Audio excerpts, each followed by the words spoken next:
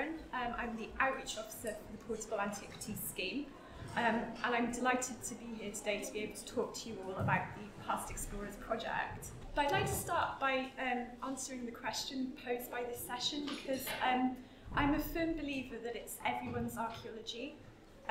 We know that participating in heritage activities is good for you, so I feel as heritage practitioners we've got a duty to facilitate engagement with archaeology wherever we can. So the purpose of my talk today is to show that this engagement doesn't have to be at the end of the archaeological process and limited to an outreach event, but that how, with the right support, we've been able to involve the public at all stages of our archaeological process. By empowering volunteers with the right tools and training, we've fostered an environment where members of the public are confident engaging with archaeology and contributing to the archaeological record. But first, a little background to the scheme and to the PASt Explorers project. So the Portable Antiquities Scheme is a national scheme to encourage the voluntary recording of archaeological finds discovered by members of the public. It was set up in 1997 in response to the introduction of the Treasure Act, and the aim was to capture information about objects that don't constitute treasure in the legal sense, but that are still archaeologically significant. The majority of these finds come from people involved in metal detecting, but we also get finds from people hiking, walking the dog, doing gardening, doing things like building work. We've even got one object that was discovered by a mole. The key point is that they're what we call chance finds, so they're not from organised archaeological excavation. The scheme's got a network of 38 finds liaison officers, and they're based at partner organisations across England and Wales, and they're working locally to record finds. To date, over 1.4 million objects have been recorded onto the database. That's roughly about 70,000 a year, so it's an awful lot of material. In response to the growing number of finds being recorded, we decided to apply some volunteer power. Now, the PAS has always worked with volunteers, but we recognised that we could do so much more if we had a dedicated team to prioritise the recruitment of volunteers and their training. So, in November 2014, we launched the PASt Explorers project. It's a 5-year initiative supported by the National Lottery Heritage Fund, and as Gail mentioned, we're in our last year this year. And the aim is to recruit and train volunteers from local communities, to record local finds onto the PAS database, to promote the activities of the PAS to new audiences, and to recruit others to volunteer with the PAS and to engage with the history and archaeology of their local area. So it's not just about increasing the scheme's capacity to record finds. We also want to help people learn about the past by reaching out to members of local communities and encouraging them to find out about their local heritage and to share that. So our approach to the project and volunteering as a whole is to keep it local, make it flexible, and ensure that it's well supported. So in this way, we've tried to create a volunteering experience that's as relevant, engaging, and accessible as possible. So let's look at each of these in more detail. So a local approach is a key part of the project ethos. The driver behind the project is this idea of finds recording in the local community. So one of our main objectives is the creation of what we've called community finds recording teams. These are organised around each finds liaison officer, and then so the flows act as the local volunteer managers, and we provide overall coordination and support from the central unit, which is based at the British Museum. This local approach is important on a number of levels. So first, it's more accessible. Travel and the costs involved are often a barrier to volunteering, and so we can reduce or remove this by offering opportunities closer to home. Secondly, there's the link between relevance and engagement. So the more relevant something is to somebody, the more engaging they'll find it, and local relevance is a good foundation on which to start. And it also helps people to build connections to their local area, and it helps with this idea of sense of place. For us as the scheme, the local model is also the most sustainable approach. So the support and guidance it provides, it helps create a team spirit that you wouldn't get if it was all done centrally from the BM. And this sense of team spirit is quite important to sustaining volunteer involvement. It's also a structure that can be maintained after the project finishes, thanks to the foundations that we've been able to put in place. So the project's leaving behind a network of FLOs who've been trained in volunteer management, and they're this idea of these established teams that can support and pass on their knowledge to new recruits. Oh, sorry, I missed one off the bottom there. Yeah. So the nature of the PASt partnership model requires a certain amount of flexibility. What works in one county and with one partner doesn't necessarily work elsewhere. So we've enabled our FLOs to build their teams and their volunteer teams in a way that suits their individual circumstances. And what this means is that all of our FLOs have been able to accommodate volunteering in one form or another. We're also flexible in the types of tasks that our volunteers can do, and also in the ways in which they can volunteer with us. Broadly speaking, we've got two types of volunteer, in-house and remote. So the in-house volunteers does what it says on the tin. They come into the organisation where the FLO is based and they volunteer alongside them. Whereas the remote volunteers can work from home. This is usually on digital tasks. The majority of these are what we call self-recorders. So these are detectorists that have been trained to record their own finds onto the PASt database. Our remotest volunteer, I was trying to think about this, is probably a guy named Malcolm who lives all the way up in the Cairngorms. And he volunteers by providing identification advice and basically improving our records about medieval seal matrices. We found that the remote working approach, it offers increased opportunities for people to get involved because it takes the need for travel out of the equation completely. It also gives people more flexibility to fit volunteering around their other commitments, and also to maintain their volunteering if their circumstances change. So for example, if they can no longer physically come in but still want to contribute, it just offers another option. We've also been open-minded in terms of what our volunteers can do, and we've tried not to limit how they can be involved. We've done this by breaking our process down into a series of tasks and asking what skills and support we need to provide to enable involvement. This allows the FLOs to assess where they most need help, and then they can recruit accordingly. The training can then be very focused, which means that volunteers can get going a lot quicker as well, because they're not having to train on everything, unless they want to, of course. What we found in practice is that some volunteers are only interested in one specific aspect of what we do, such as finds photography, whereas others want to do a little bit of everything. And often some will start with one task, and then they'll expand into other areas. So our approach kind of provides room for growth as well. But overall, by taking this task-based approach, we've been able to include more volunteers in more aspects of what we do. So of course, this wouldn't be possible without adequate support. We make sure our volunteers are fully supported in what they do, and this takes three forms. So there's the day-to-day support, there's support through training, and then there's support through the provision of opportunities to share knowledge. As mentioned earlier, each volunteer is part of a local finds recording team, and that in turn is part of the wider connected PAS network. So this setup provides them with the social support of being part of a local team, but also the reassurance of a wider pool of knowledge that they can tap into for advice. So for example, we've got an online forum which connects volunteers to FLOs and volunteers in other areas.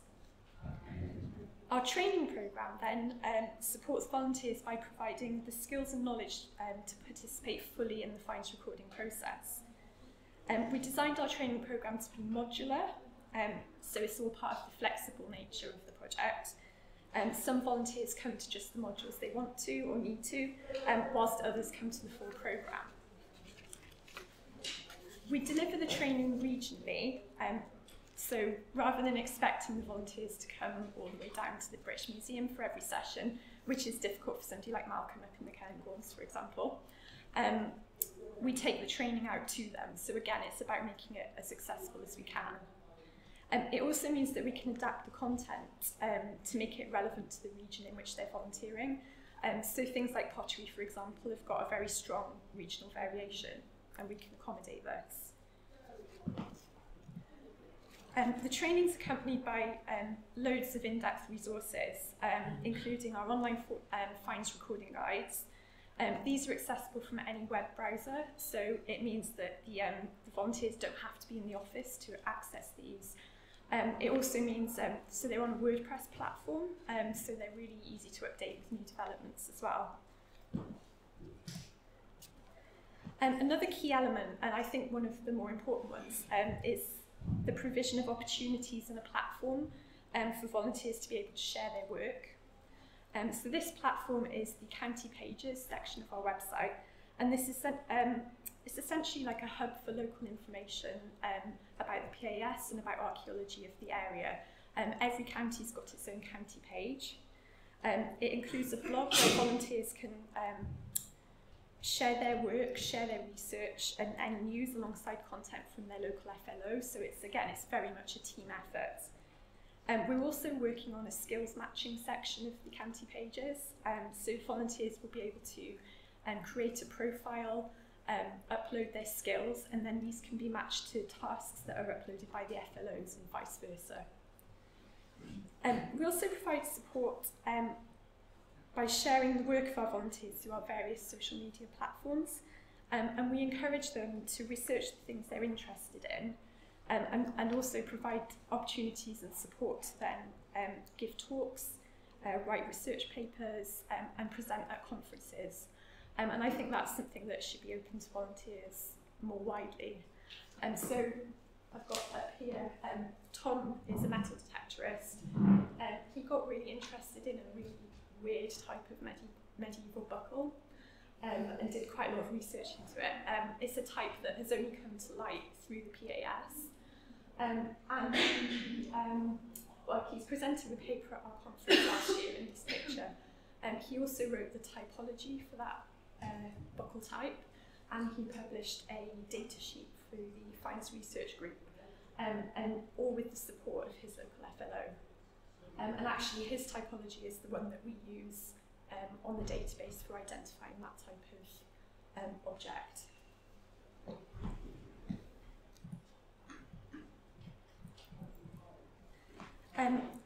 So I think showing encouragement and appreciation for our volunteers lets them know that their contribution is valued. And I think this is vital in creating a great volunteering experience. Promoting the research is one way that we do this. We also offer behind-the-scenes tours and days at the British Museum. And then, of course, the FLOs regularly support, show encouragement and support through things like bringing in cakes and that sort of thing. I was once told never underestimate the importance of cake.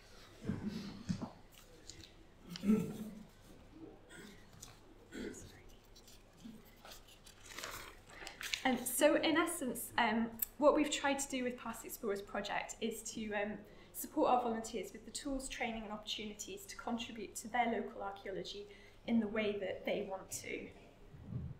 And this just sort of summarises how it all fits into the bigger picture.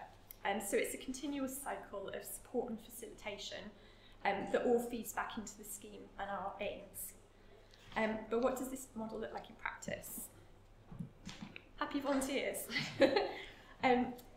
So it looks like volunteers who are involved in a range of activities at all levels of the finds recording process. So finding and reporting, identification and recording, research and dissemination. These are just some of the tasks that our volunteers are involved in, and so it ranges from writing records to presenting at conferences and everything in between. Some of the volunteers just do one of these tasks, others take on a variety depending on what their particular interest is. The point is that we've created an environment in which they have the flexibility to do this. It also looks like volunteers from a range of backgrounds and levels of experience. So we've got a fairly even split of sexes, so it's almost 50-50. 30% of our volunteers are over the age of 60. Some are already involved in archaeology, while others are looking to just do something a bit different in their spare time. The majority fall into one of three groups, although obviously there's a bit of overlap. So these are students that are volunteering as part of their studies or to gain a little bit of work experience in the sector. Metal detectorists who want to learn more about the stuff they're finding and who are also recording their own finds onto the database. And also people that are retired and they're either looking for something new to get involved in, or they've got a background in archaeology and they want to keep their toe in. So by volunteering for us, they can use their specialist knowledge to improve our records and to provide identification advice. So I've already mentioned Malcolm up in the Cairngorms, but there are many others who are experts in their field and they volunteer their time and their knowledge to help us out. And then at the other end of the scale, we've got volunteers who've got no prior interest or knowledge in archaeology before they started volunteering with us. So for example, one of our volunteers down in Dorset, she got involved because she was out walking her dog and she came across a flint hand axe just out on the path. She took it into her local flow and got completely hooked on limpets. And she now identifies and records most of the flint for the county. We've also got Des, who's a retired army chef, and he wanted something to do when he retired and looked on his local volunteering page, saw our opportunity and thought it looked a little bit interesting. And in his own words, he's never looked back. And here he is giving a paper on finds from the Northeast at our conference last year, which again, he's admitted is something that he never ever thought he'd do. So you can see their motivations for volunteering with us are just as varied as their backgrounds. It ranges from skills acquisition to rehabilitation, a distraction from everyday life, or just the chance to do something different. Making the effort to understand these motivations helps us to keep our volunteers interested and engaged. And of course, it feeds back into our recruitment process. So if we know why people are getting involved, we can improve our offer and we can expand the places in which we look for volunteers. And finally, it looks like volunteers who stay with us and return for repeat volunteering. And so I feel that longevity of volunteering is a good indicator that we're providing, a welcoming environment and somewhere that people want to be. And some of our volunteers have been with us a very long time, as you can see. Some of them predate the project, in fact. We've also got a good number of volunteers who do sort of short stints at a time but keep coming back. So a lot of students, for example, they'll volunteer in the holidays and then pause their volunteering during term time. And the key is that we've got the flexibility to accommodate volunteering in all its shapes and forms. And I actually think this diversity of volunteering is the key to maintaining a sustainable system. So the long-term volunteers bring continuity, and this is complemented by the short-term placements. I could stand here and sort of keep telling you how great it is to volunteer for us, but I thought you might prefer to hear from the volunteers themselves. And so I've just got a short video that one of our volunteers up in Lincolnshire put together. I might have to turn the volume up because it was a bit quiet earlier. I thought it would be a lovely idea to carry on learning, and I get so much pleasure from looking back at some of the artefacts and recording them. The call came out of volunteers and I volunteered. I wanted to find out about the local area and history and heritage in this area, and this was a perfect opportunity to learn more at the beginning of my studies. I enjoy coming on a Friday afternoon, meeting up with everybody else and having a good chat, but also learning new things, seeing different objects, things that I've never seen before, never even heard of, and feeling that I'm part of a bigger organisation. I really enjoy particularly the behind the scenes opportunities that we've had, not only to handle all the artefacts every week, but there's also the trip to the British Museum where we have behind the scenes experts showing us these wonderful artefacts that nobody will ever get to see and be that close to. It's absolutely marvellous and a privilege. It was a good opportunity to actually see different things that are being found, because when we're doing the digs we tend to find ceramics, whereas with the Portable Antiquities Scheme we're looking at more metal objects. I think it's important in retirement to do something that keeps you mentally active, and this is the ideal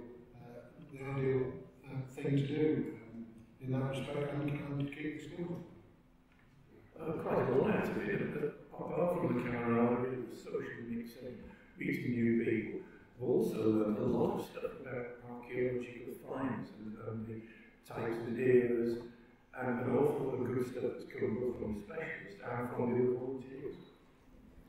Personally, I get the satisfaction of handling all these marvellous artefacts that we never get to handle, but also meeting the team as well. It's great camaraderie, great team spirit, and to be involved in something so worthwhile for the future. It's given me a regular Friday afternoon time to come, so that's really good in my retirement, and meeting up with other people who have similar interests and just learning more all the time is great. Well, I particularly enjoy it, that's the crucial thing, but I also feel that I'm making a valuable contribution to the country's heritage, particularly the county's heritage, of course.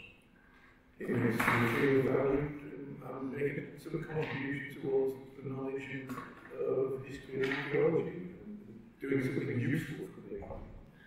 On me personally, because I was a student at the university, I was able to accredit my time here to go forward to a award, and I achieved the gold award for volunteering as a result of being part of the system. So that was really an achievement for me for the future and going on my CV. Well, I think it's certainly about my computer skills, and of course the skills involved in identifying and describing a number of wide range of different artifacts that we come across. Given me a new sort of area to research, really, because I've got access to the database, and from that I've actually used that in other activities to actually search for things that I want to find. It's given me an idea about how the database is used by people, so if they want to know how many coins are being found in a specific area, they can search the database.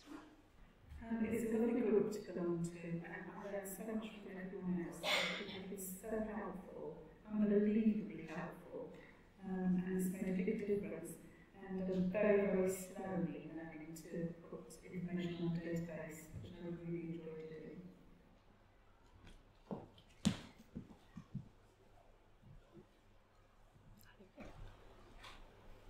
Yeah, a big thank you to Stuart, who seems to be a fan of the Zoom function, but very kindly put this video together for us. So I'd like to just finish quickly by summarising what I think are the main benefits of our approach, and also to involving the public in as many stages as we can. I think first and foremost, we can provide an opportunity to work. Oh, so yeah, I want to, not just the benefits for us, but for the volunteers too. So yeah, first and foremost, we provide this opportunity to work closely with archaeological finds, and this alone seems to be a really big motivator for our volunteers. Volunteering for us gives increased knowledge and understanding of the past, and the opportunity to work with the archaeological community. Our training programme provides opportunities to meet subject experts and to network with other volunteers from across the scheme. It also gives increased confidence to contribute to the archaeological process by giving reassurance through training and ongoing support. As one of our volunteers mentioned, this can bring skills and experience for the CV. So a good number of our volunteers have actually left us because they've gained employment. And actually 11 out of our 38 flows are either former volunteers or interns with the scheme. And so I kind of feel this, it kind of shows how successful our training programme is, at least. Volunteering for us also offers support platforms and opportunities to engage in further research and sharing of knowledge. So we provide somewhere encouraging and accessible for our volunteers to publish their research. And it also gives them access to our large audience base through social media, our online blogs, and also at conferences. But based on what the volunteers said in the videos, I think the biggest benefit to them is the opportunity to make what they called was a valued contribution. So the data that they provide through their volunteering can be used almost instantaneously by anybody anywhere in the world. So they can see their work being used in other archaeological projects to advance archaeological knowledge. And this gives a sense of contributing to something important and knowing that the work is both useful and appreciated, which I think is really important in the volunteering experience. I've been a volunteer myself, and there's nothing worse than being given busy work. For the PAS, the benefits are enormous. So it means more finds being recorded onto the database. There's also been a marked improvement in the quality of the database records, which is really important because with preservation by record, which is what we essentially do, the data is everything, so it needs to be good quality data. It's helped us to promote best practice amongst finders, because a lot of our volunteers, many of them are detectorists themselves, so they take the skills and knowledge that they learn back to the groups and clubs that they belong to. Volunteers also feed their research and knowledge back into the scheme, so this helps us to improve the data set with new developments, and it also generates content for our platforms, so it helps us to keep reaching out. It helps us to reach more people and hopefully encourages them to get involved too, because they can see the opportunities it provides. And it's created an army of advocates, not just for the scheme, but for archaeology as a whole, and that can only be a good thing. But I think for me as an outreach officer, the most important benefit for us as a publicly funded scheme is simply in doing the right thing. As heritage practitioners, we must provide opportunities and facilitate meaningful engagement, because at the end of the day, it's everyone's archaeology. Thank you.